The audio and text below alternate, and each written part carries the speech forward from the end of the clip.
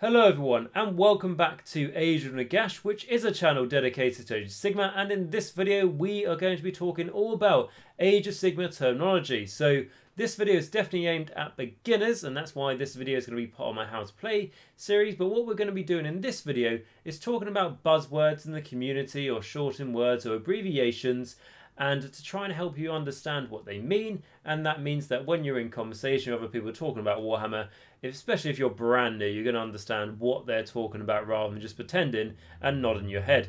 Again, this list is just going to be 21 like words, you know, abbreviations, like I said, all those sorts of things. I'm just going to have 21 examples here. You could have many more examples, and what I'd be interested in is let me know your examples down below if I haven't covered them in this video, so that anyone who's watching this video and trying to learn how to play Age of Sigmar, but just like understand the community and everything else, they will benefit from your experience and everything in the comments as well. And this video is going to be pretty damn basic. I mean, we'll start with really simple terms. People who are brand new to Warhammer, really simple terms, and then when we get to the end, it'll be a bit more in-depth, complicated terms, but still like all within a friendly beginner environment. So if you are new to Warhammer Age of Sigmar, or I suppose Warhammer in general, this video will be useful to you. And if you've got any other further questions, put them in the comments down below, and I will happily answer them best I can. And if you do enjoy the video, make sure to smash that like button.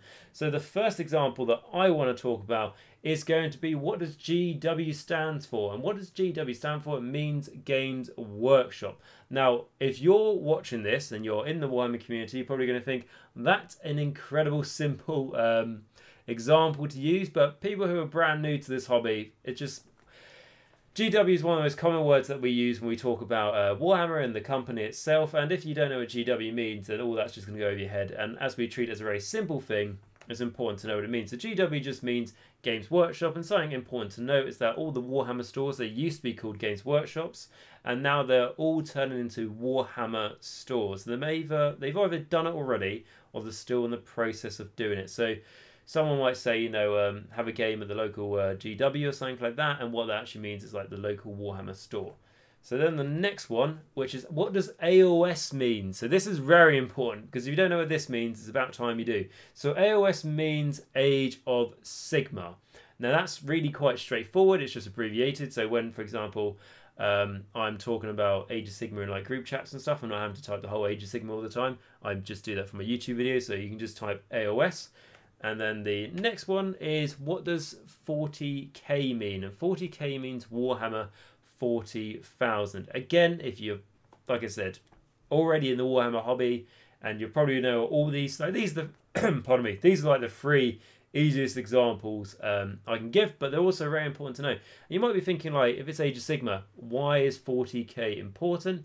Because there's a lot of cross references between either or, and it's always important to know what the other game is about. Like, I don't fully understand how it works, 40k, but it's good to have an importance there. And also the lore is very cool. And then going on to the next thing, so what does lore/fluff mean? And that means your story and narrative. So you'll see that in all my videos where I talk about story and the narrative for certain armies, everything else, I don't say like Flesh Eater Court story or Flesh Eater Court narrative. I will say lore, because lore is just like the fundamental of what is like canon in the terms of story within these fantasy worlds. You know, it's in everything, Star Wars, Lord of the Rings, you know, Warhammer as well, of course. And that's why a lot of the times when I won't even say like story or narrative, it's just so used to me to say lore. And also, I don't know if it's a local thing like in the UK or whatever, but it might be everywhere anyway. Fluff is definitely a other word that means that. And if you're, like I say, brand new, you might not know what they mean, and it's quite important to know it. I mean, like, when I say it's quite important, I mean, you don't need to know all this stuff, but it's just useful to know when you're engaging in conversation, essentially. And then the next one is, what does D6 mean? So a D6 means a six-sided die, and die is obviously just a single dice.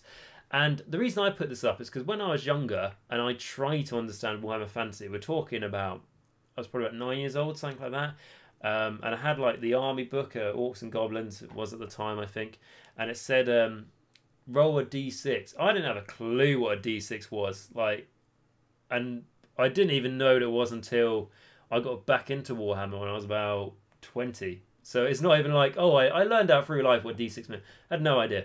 But now that I know it's simple as just a 6-sided dice, so if you do, you know, D&D and stuff, you have D20s and everything like that. So whatever the D and then the number is, it's just how many sides that die or dice have. And then what does D3 mean? Now, a D3 means a 3-sided dice. Now, the interesting thing about this is this comes up a lot in Age of Sigmar. You'll find your war scrolls and your like damage characteristic for, let's say, a sword is D3 damage. If you're very new to the game, it's one of the first sort of questions you ask is, how do I roll a D3? Because there aren't 3-sided dice. Again, if there is an example of 3-sided dice out there, put it in the comments down below. But, you know, generically, there's not many 3D dice about. So what you do is, oh, sorry, not 3D, obviously, they're all 3D, but D3. But what you do is essentially you just roll a D6, so just your normal dice that you can see on the screen now, and you roll that, and then you just halve the result. And what that means is, so easy, you rolled a 6, halve it, now that's a 3. And let's say you rolled, I don't know, a little bit more interesting, you rolled a 3. So if you halve a 3, that's 1.5, right? So what does that mean? You'll round it up to make it a 2. So it's really as straightforward as that. But it's like definitely one from my own personal experience that seems really simple and easy if you're in the hobby, but if you're not, maybe you're like me, you didn't understand. And then the next one is, this is talking more sort of in depth with Age of Sigmar now rather than just as a whole. And that's going to be army/faction. So that means allegiance. And what I mean by army/faction, I mean, let's say you go, I play Beasts of Chaos, right? Let's just say that. You play Beasts of Chaos, so that's your army. Technically, it's actually your allegiance. And that's why there's a big, like, difference in sometimes in how you play the game. And remember that they don't call, like, Caledon Overlords. It's not, what army do you play? Not Caledon Overlords. Technically, what it's meant to be is, like, what allegiance do you play? You know, what allegiance are you playing in this battle? Let's say you go to a tournament, your allegiance is, let's say, soon to be Soulblight Gravelords, right? Rather than that's your army. It's commonly just said as your army because obviously that comes off the tongue a lot easier than allegiance. But also, you know, someone goes like, oh, do you play Order? Yeah, what faction do you play? I play Daughters of Cain. Again, like Daughters of Cain, allegiance. Something else that's worthy to note is that when you have your battle tomes and you read the front of a battle tome, like, shall I quickly get one up now to do a quick example? Yeah, why not? This wasn't planned, but anyway. So if you can see on here, again, I think my screen's quite tiny on this one, but anyway, it's the Blades of Khorne battle tome. So does that mean that your army is Blades of Khorne and your allegiance is Blades of Khorne? No, your allegiance is actually just Khorne. You can ignore the first 2 bits. So that's why it's sometimes important to definitely take note. It's the same with, I think, mainly the Chaos Gods are probably the biggest examples, where you have Mad King of Nurgle, which is Nurgle Allegiance. Heathen Knights of Slaanesh, you can see on the screen now, is just Slaanesh, and then Disciples of Tzeentch is just Tzeentch. But yeah, again, all that is subject to change, but I think it's always something important to note, as allegiance is the key. I have actually done a video on how allegiances and sub-allegiances work as part of my How to Play Age of Sigmar series, so you can go check that out if you'd like more information, but I thought it was just something worthy to note here. And again, like I said, I've got 21 examples, and I'm going through them quite quickly. This video isn't designed to be long because it's aimed at beginners and stuff. I might be wrong, but compared to my usual videos, they go on for quite a long time, especially like the in-depth ones. I think if you're quite new to the game and the hobby and the community as a whole, you probably don't want the videos to be too long. You just want to like learn the information without having to watch over an hour or whatever.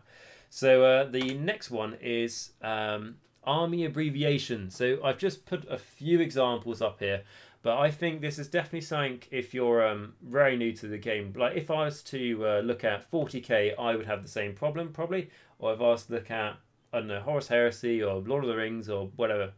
Because what you've got is army abbreviation. So the 4 I've put up, I put one for each Grand Line. So we've got DOC, which means Daughters of Cain. You've got FEC, which means Flesh Eater Courts. And you've got BOC, which means Beasts of Chaos. And then you've got SOB, which means Sons of Behemoth. So the reason why it's important to know this is frequently if you go onto Facebook and you're in the Warhammer Age of Sigmar big group on there, or you're texting in a local group or something like that, and someone will go like, I don't know, does anyone want a game? They want to test out their DOC. Now you might be wondering what is DOC, you know. Again, if you're not brand new to the game, you're not going to piece together, oh, obviously that's what that, you know, whole army title stands for. And it's just an example because, like, again, it's the same with AOS. Why you say that rather than type in or say in Age of Sigmar, it's just quicker. And obviously, that's the point of abbreviations. That's not the point of this video to get down to the bottom of basically what's the point of abbreviations.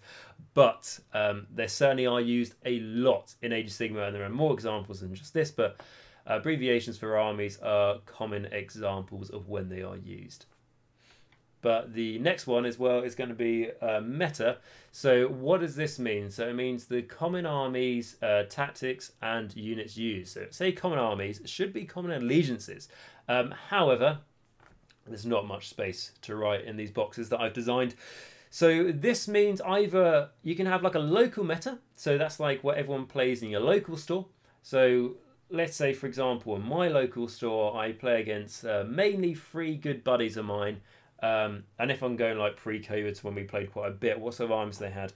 We had a guy who played Deepkin and Slaves to Darkness and Khorne, who's Jamie, who's been on that long in-depth Slaves to Darkness series we did. I went against Wayne, who had like things like Ogre Moor Tribes or Gloomspite Gits, or like I think he had Fire Slayers as well and Skaven. And then I had played against a guy called Neil, who had like Stormcasts, Stuart F, and Caradon, Overlords, and Fire Slayers. So what do I mean by that? Well, I mean, like, they're the 3 people I always play in my local meta. So those are going to be the 3 armies I always fight until they start a new army. So that is the local meta. So then that means that my army, so my allegiance I take, and my tactics and units are all going to be suited to try and best one of those armies that they could bring. So then that is what creates the meta, as that is what I know I'm going to fight against. So there's no point prepping to fight against, I don't know, Disciples each if no one in my local area has got it. So when you go to talking about like a more global sort of meta, it's like a tournament meta as it's commonly known, that is when things get a lot bigger, because obviously you could go against any army. And what that means is that because like most armies are taken to tournaments, you then get to that point where you may heard before, I've said on this channel, you know, where you have like the top 5 armies. So the top 5 armies that consistently do well at tournaments, and they change all the time. They've been a bit stagnant for a while now, but they tend to change all the time. And what that means is you're going to know that those 5 top armies, they may be the 5 most common armies taken to a tournament. Not always, but it could mean. So that means that you have to think, how am I going to do if I go against that army? Am I going to be prepped to try and deal with their shenanigans? If you've got, you know, if that army is way up there and your army is down here, you know, you're thinking, I'm going to come across that army halfway through the tournament and then it's going to kick me down. And you might just accept that, because you might go, right, okay, I'm not going to be prepped to deal with, for example, let's just say Lumineth Realm Lords, but I am going to be prepped to deal with other armies who are about the same tier as I am. And then that's when, like, the, you know, the tournament sort of meta comes into it. Again, you could talk about this for ages. There's so much you could say about the meta, but really this is just explaining what the meta means. Again, when I got into Age of Sigmar, I had no idea what meta meant, so that's why I thought it'd be a useful one. And then the next one is MSU, so that means multiple small units, and there's a reason why there's eels on the screen now, because for example, if you're an Idoneth Deepkin player, you played against Idoneth Deepkin, so you know the sea eels. One of the common things they do is they take a lot of eels, but they also take small units of eels, because eels are very fast. They can do quite a good damage output. Even if it's just 3 of them, they can certainly do a good job, and they can get to where they need to be. So MSU is a tactic where instead of taking, you know, big blocks of, I don't know, 40 infantry, or like eels, for example, where you can take units of 9, the person may take a unit of 6 and a unit of 3, or maybe 3 units of 3s. An army that I went against recently was a Winterblight Ogre Moor Tribe army that had loads of Yetis in it. He had 21 Yetis, and that was 7 units of 3. And why was that so good? Because he had lots of shenanigans and he played it very well, but target priority. So, for example, he had all those units, and he had more things in his army as well, but it was hard to equally like target 21 units. No, sorry, not 21 units. It was hard to target 7 units, rather than if he just had like 2 big blocks of Yetis, as an example. Then it would just go, right, focus on that one, then focus on the other one. And because his Yeti's like he could do a prayer to return 1 to a unit a turn, it meant it quite hard to try and sprinkle damage and everything. So it certainly does have its use. I'd say MSU is probably got a higher skill cap to it. Like it's probably easier to just have a big unit of pain that would do a lot of damage to the enemy, and to get used to controlling that big unit and do what it needs to do, rather than having all these separate cogs in the machine, rather than just having like basically having 3 big cogs in your army that do everything, and now you have 14 little cogs and you have to keep all of them turning and stuff. So it's could be a higher skill cap, but it certainly is very rewarding if you get it right. And that's basically what MSU means. So the next thing is elite army. So on the other side of MSU, you then have elite army. So basically an army of small model counts. That could be anything from, like we've got on the screen, like a boulder head like Beastclaw Raider army from the Ogre tribes, or it could be something like a Fleshy Court army from Gristlegore with loads of Terrorgeists, or it could even be something like let's say an army that I've done, like so Fleshy Courts again, but I've taken loads of flares. So I've taken like 27 flares, which again is more than like 5 monsters or something. So in comparison, it's almost a horde army. But what it means is like, well, I've got like in the 27 flare list, I probably had about like 32 models or something. So where I had 32 models, I might go against someone who's got 140 models in their army.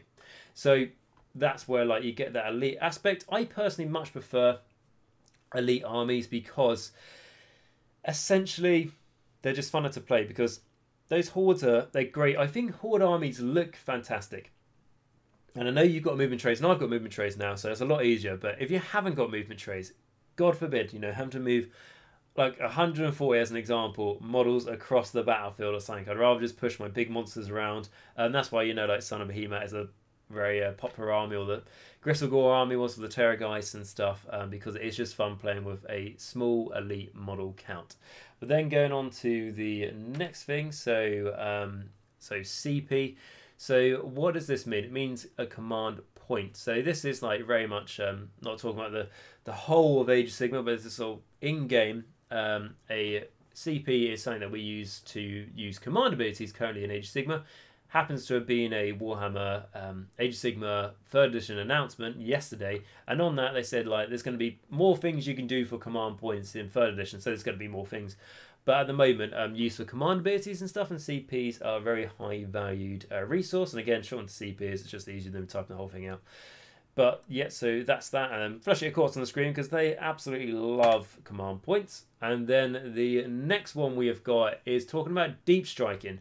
So this means a unit that is set up off the board and can deploy during the game. So you might find you go against your opponent and they've got, let's say they're trying to remember the rules completely, but let's say they are a Nighthawk army. And in the Nighthawk army, they can deploy units in the underworld, I believe it's called. So that means for every unit they've got set up on the board, they can deploy another unit in the underworld. I think it's a 1-for-1 ratio on that.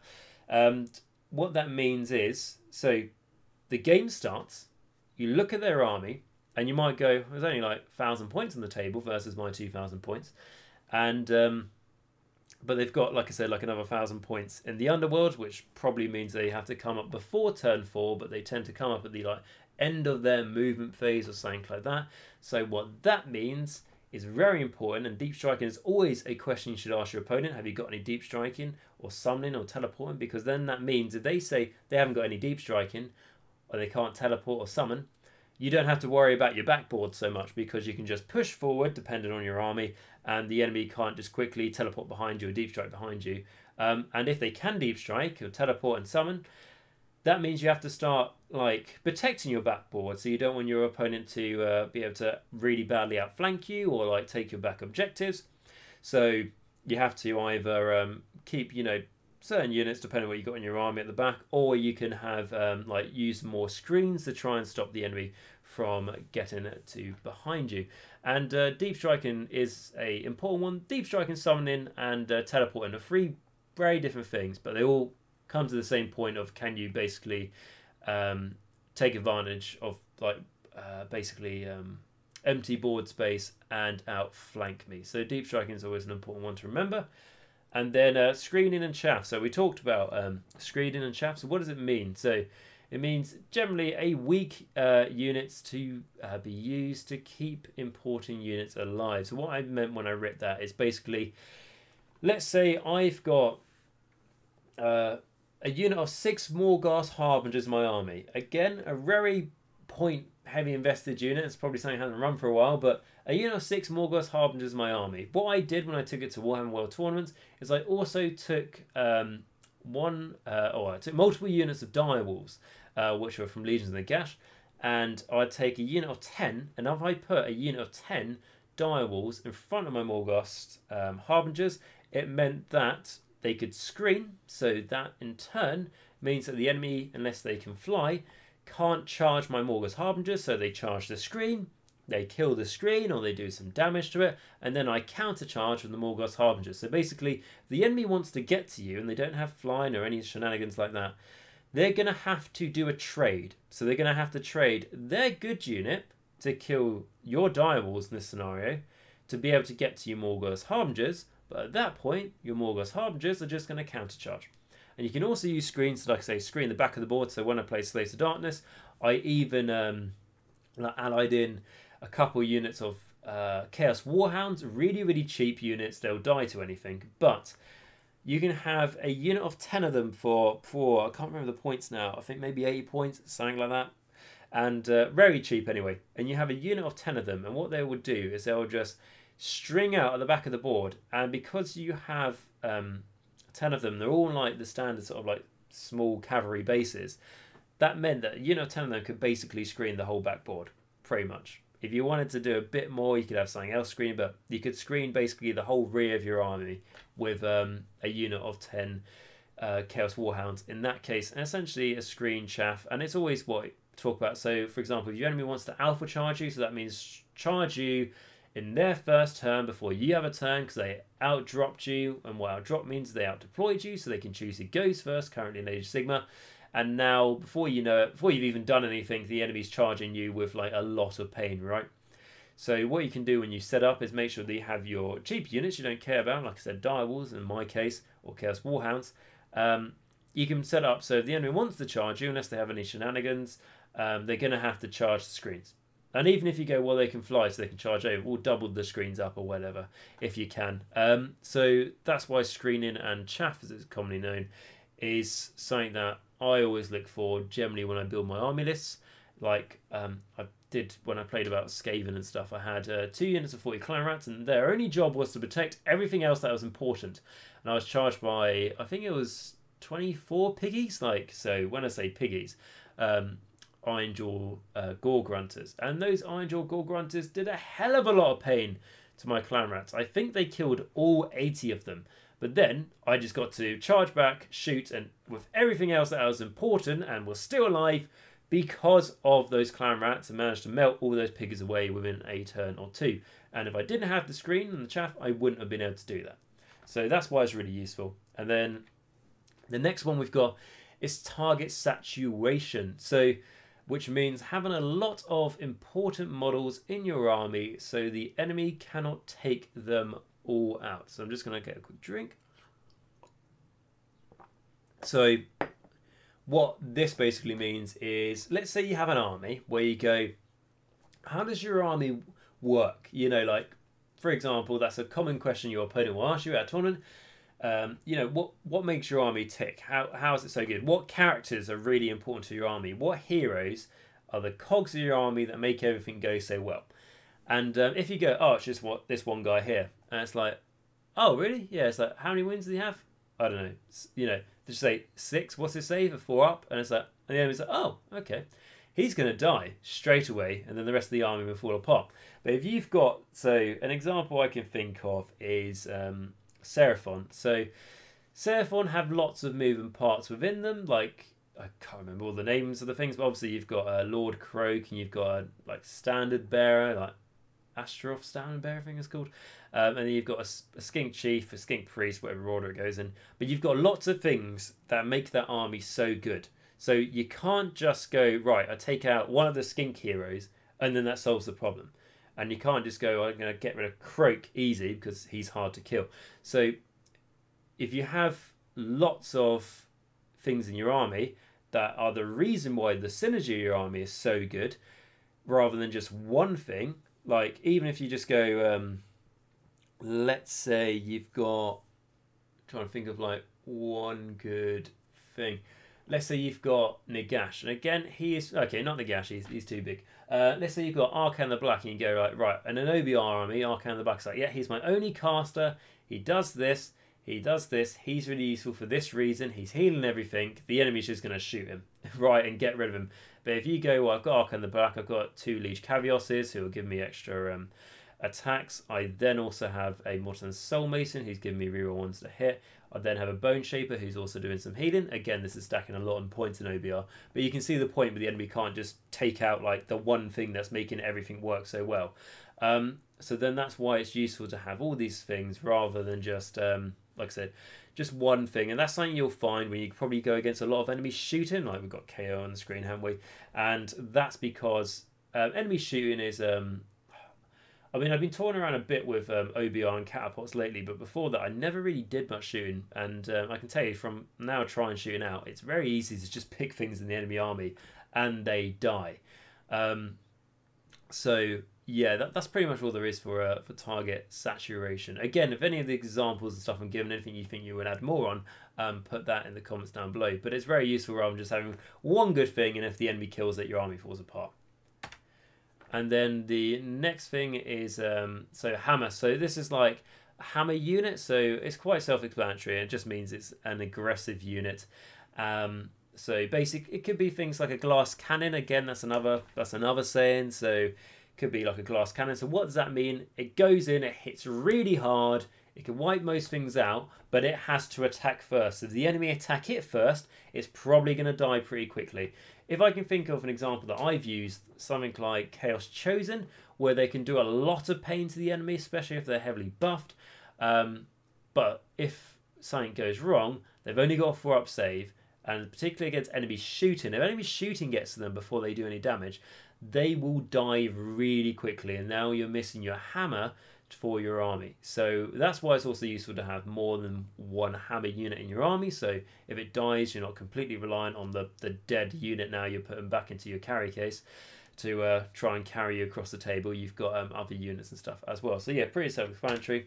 And then an anvil, so this is just the other side of, you know, hammer and anvil, isn't it? So it means a defensive unit. So you can see like a Chaos Warrior on the screen now. So you can have a unit of Chaos Warriors, I don't know, a unit of 20 Chaos Warriors with a 3-up save, reroll and all failed save rolls, a 5-up mortal wound save, and like -1 to hit. You could like stack it like that, or you could do it with, like, I know Slated Darkness Iron Golems is a good example as well, especially in Nurgle and like Idolators and stuff. And there are many other examples out there that are units that are very, very hard to kill, like Ishling Guard, for example, where unless the enemy's got mortal wounds, they just sit there. Well, they don't sit, they fly around the table because obviously they have great movement.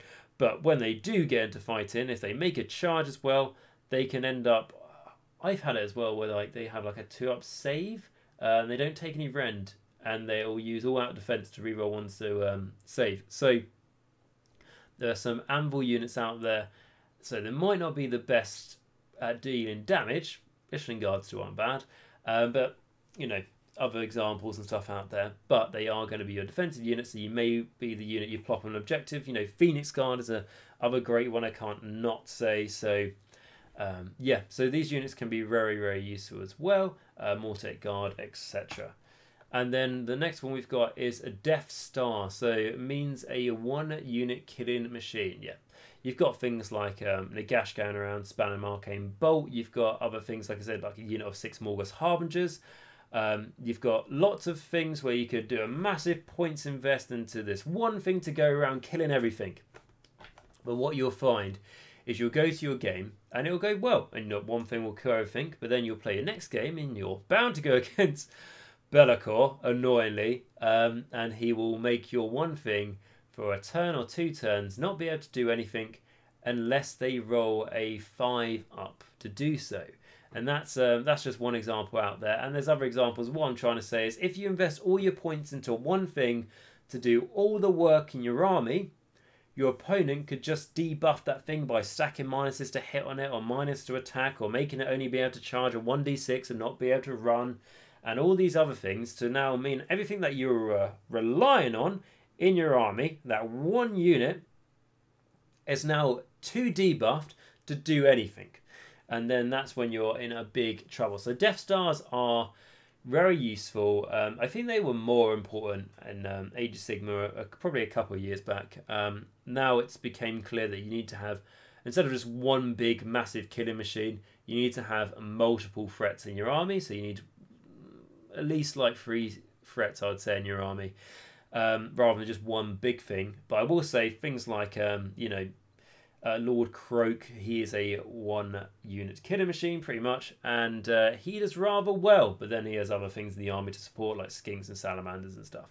And then going on to the next one, we have CUM. So this is CUM. So this means competitive unit manipulation. And what that means is now we've been talking about all these very strong strategies we have in all these different units in Age of Sigmar. Obviously, you're not the only one who knows that. Your opponent knows that as well. And it's all about trying to trick your opponent's strong units into doing things they don't really want to do. Like, for example, if your opponent has a very good, strong tactical unit and it's on the, let's say it's sort of like mid to left of their territory, and then you just send like one small flanking unit right on the side of the board. The enemy doesn't want to have to deal with that one small flanking unit, but now it's going to have to. Otherwise, that one small flanking unit is going to go around and take a back objective, for example. So now they have to commit more than it's worth to deal with your one small flanking unit with that one big tactical unit they had. So that is an important one to know. And then the next one is going to be house rules. So what does house rules mean? So it means tweaking the rules of the game to make it more enjoyable. So this isn't just for Age of Sigmar, this is for everything, obviously, which basically means, let's say there's a rule in Age of Sigmar where a common thing is maybe you guys don't like the double turn process, where you roll for priority in Age of Sigmar. Let's say you came from Warhammer 40k to Warhammer Age of Sigmar. Now, I personally like the double turn, but, conversation for another time. But what this means is you can have something like, you play at home just with your buddy, and if you both agree, you just go like, whoever goes first is always going to go first, and then it's you go, I go, you go, I go sort of situation. Or there's things like, I just go, I think that rule's stupid, let's change that. Just little things like that, because at the end of the day, you're going to be playing this game for your enjoyment and your opponent enjoyment, so yours and your buddy's enjoyment. And if there's anything you think you could tweak in the rules to make it more enjoyable, you can do it. You can even go things like as far to go, you know what, I think the Hydra is really, really cool, the War Hydra in Age of Sigmar. It's an absolutely awesome model. It has absolutely terrible rules. Why don't we make its weapons an extra damage or something? Just something fun. And again, it sort of probably drifts more into like the narrative sort of side. But you can do house rules to really try and influence the narrative in the games that you're going to play. And like I said, it's one of those things where if you're planning to go to tournaments, don't get used to doing house rules at the time. But especially if you're new to the game, go, I don't fully understand how Rend works yet. Again, Rend is something that's like quite easy to understand once you know what it is. And I've done videos trying to explain, and on the table of how to play Age of Sigmar, etc. But let's just say for whatever reason, I don't really understand the Rend rule. Can we just not do that? I go, yeah, obviously, while you're learning the game, or let's just say, I'm absolutely fed up of shooting armies. Can we just agree not to play any shooting for like the next 2 weeks or something? All these little house rules, right? And then the next one is WYSIWYG, which means what you see is what you get. So I don't think I knew what this meant until like the second tournament I went to or something. And because like it's, a made up abbreviation and everything else. And what it basically means is what you see is what you get. That means that, let's say you go to a tournament, and on the tournament pack, so on the rules pack that's come for the tournament, so you know how to attend the tournament, how to make your army for the tournament, everything else, may say it is WYSIWYG, which means that, let's say you bring, what's a good example? Straight away went to Skeleton Warriors, but they may be changing, obviously, with the new Solar Gravepods, but screw it, let's go Skeleton Warriors. So, let's say you equipped all your Skeleton Warriors with spears, and so you got, I don't know, 2 blocks of 40 Skeleton Warriors with spears, and then you go to the tournament, and then you've written on your list though that it's 2 blocks of 40 skeletons with swords, and you go to your tournament, play the first game, got your guys up with spears, and your opponent goes, "Oh, you said it's swords on your list," and you go, "Oh yeah, I'm just going to say they've got swords." You can't do that because it says it's WYSIWYG. Again, you might like it, you might not like it. It's down to the tournament's discretion and everything else, or how you want to play. But it also comes into really like using proxies. So let's say I want to use a corpse cart on my army, but I don't have one, but I've got a Chaos Chariot, and I believe it's on the same size base. Bear with me, guys, if that's true or not. It's like, do you mind if I just use the Chaos Chariot as the corpse cart? And you might go, yeah, you know, that's fine, got a problem. And then it might be like the 15th game in, it'll go like, oh, do you mind if I use the chariot? No, buy the fucking corpse cart by now. So, you know, take it or leave it pretty much. But and that's going to be my 21 examples of terminology for Age of Sigmar. So, like I've already said, so leave your examples of AOS terminology in the comments down below, because there are many more out there, and it was quite, it wasn't like too strenuous coming up with this list, because a lot of these things are examples that I thought of, I didn't know what I got into Age of Sigmar. Something I've learned from doing YouTube is there's so many people getting into Age of Sigmar all the time. I know a lot of people who are new to Warhammer watch my channel, so that's why I thought it's always important. I always like to do videos aimed towards beginners into Age of Sigmar. And like I said at the start of the video, I purposely say, do not watch this video if you are an experienced Age of Sigmar player, because you'll know what pretty much all this stuff is. But if you are new, some of this stuff you might not have known, and even if it was, I don't know, 5 out of the 21 examples you didn't know and now you know now, then it's going to help you when you especially get back into the Warhammer community, because you might have got into Warhammer, which I know some of you have, because I've spoken to some of you, just before COVID, and now COVID's happened, and now that means that you sort of were learning it, and then you haven't played it for over a year, so now you're a bit like, oh, I've sort of like, I want to get back into it, and I'm determined to, but I feel a little bit off track of, you know, the lingo and everything else. Hopefully this is try to help you get back on track for when you get back into like your local game store and everything else. And like I said, leave all your thoughts in the comments down below, and if you've got any other questions or anything like that, ask me as well in the comments, and I'll be happy to try and help you as best I can. Obviously, because I want to try and get as many people into this great hobby as I always do say. I'm just going to get another drink of water. Again, this is all being recorded in one go, because I thought it's quite nice. I got myself in the top corner and stuff to try and explain it to you rather than just being pre-recorded. I mean, this is pre-recorded by the time you watch it, but that's not important. So the next thing I want to say is just as simple as, if you did enjoy this video, guys, could you please smash the like button, the subscribe button, and the bell notification? I know I always say for you guys to do this, but it really does help by liking the video. It shows to me that you guys enjoy this sort of content, so maybe if we get enough likes in this video, I will do another video like this talking about more terminology for Age of Sigmar. So if you want to see that, make sure you smash the like button. And it also helps YouTube to know that people enjoy the video, so hopefully it will make it easier for other people to find the video and obviously learn from it as well. And by subscribing to the channel, that is how at the end of the day this channel grows. Of course, you know, the bigger the channel gets, you know, obviously the more important and better things I can make for the channel. And by pressing the bell notification, it means that you'll never miss one of my future videos. So if you're enjoying any of the series I've got at the moment, or things like this of how to play Age of Sigmar, click the bell notification, and it'll mean that you'll never miss any of them. And what I also want to say as well is, if you would like to support the channel a step further, I have actually got a Patreon and YouTube membership, which means that if you click the join button next to the subscribe button, it'll allow you to become an Age of Nagash member, which means that you can do anything from donate £1 to the channel, and that money goes straight towards keeping me going, doing what I'm doing, and keep making this content for people. Or there's a link to my Patreon down below. If you go to my Patreon, you can give anything from just $1 a month, and again, same thing, it goes straight towards keeping myself and the channel going. And I want to do a massive shout out to the people who have decided to do this, because, not gonna lie, like I always say, it wasn't for the Patreon money and YouTube membership and YouTube, or to be fair, all those free things, they don't like generate enough money for me to be able to say that this is profitable. You know, I spend more money and more resources and time on this than any money I get out of it, but these people show to me that this is worth doing, and because of that, I really can't thank them enough. So if you'd like to become one of these amazing people, click the join button or click the link to my Patreon down below. So the two biggest supporters that I want to say first are going to be my Vampire Lords on Zombie Dragons. So this is going to be to Stuart F and Filq, who, because of them, I am able to, like I say, always keep this up and always try and get videos out to you guys, try and help you guys get into Age of Sigmar and continue Age of Sigmar journey. And these two in particular people are the biggest supporters, and they give a huge amount to the channel. So a huge thank you to you guys. Please keep up the good work. And then my Morgasts, who is Bleed Red, who's been a Morgast for a long time now. So thank you for your continued support. And then my vampires, who are going to be Mir, Martin S, Rouse321, David A, Ronni H, SpareBear, Christopher H, Northdrop, Nathan F, and Stence. Thank you all so much for supporting us. Vampires is very generous of you as well at that tier, and I know a lot of you have been doing it for a long time now.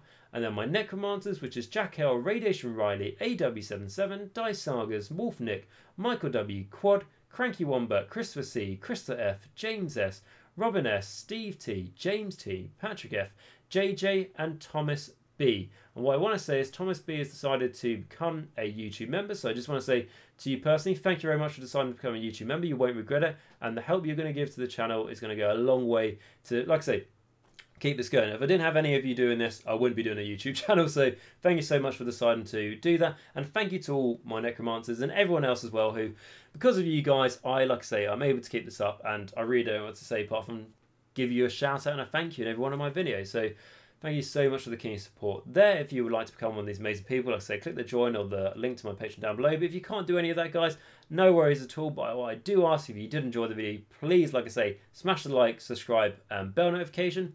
And if you think you know someone who will find this video useful as well, make sure we share it with them. Happy to, obviously share as much of my content you would like to. And if you've got any more questions, you would like to join a Discord, I have actually got a Discord here at Age of Nagash, where you can click the link to it in the description down below. It takes you to my Discord. And in there's always people chatting about Warhammer. We've got so many people who join who are new to Warhammer Age of Sigmar that we're all used to be able to answer your questions and try and help you play Age of Sigmar, and even maybe give you a game on TTS, on Tabletop Simulator, to try and help you figure things out before you actually have your first game in person, when obviously restrictions are lifted and we're out of lockdown and everything else. But beyond all that, guys, the main thing is I'm glad that you came and watched this video today. I hope I managed to help you out. I hope you've learned something from this video, because that's the goal of this video, and I hope that I achieved that. But remember, until next time, that I hope you stay safe, stay hygienic, wear a mask, and for God's sake, wash your hands. That means by the time you can actually play your games, you know what's going on, and hopefully things will be better in the world to be able to play those games. But more importantly than that is remember, until next time, that Nagash is all, and all is one in Nagash.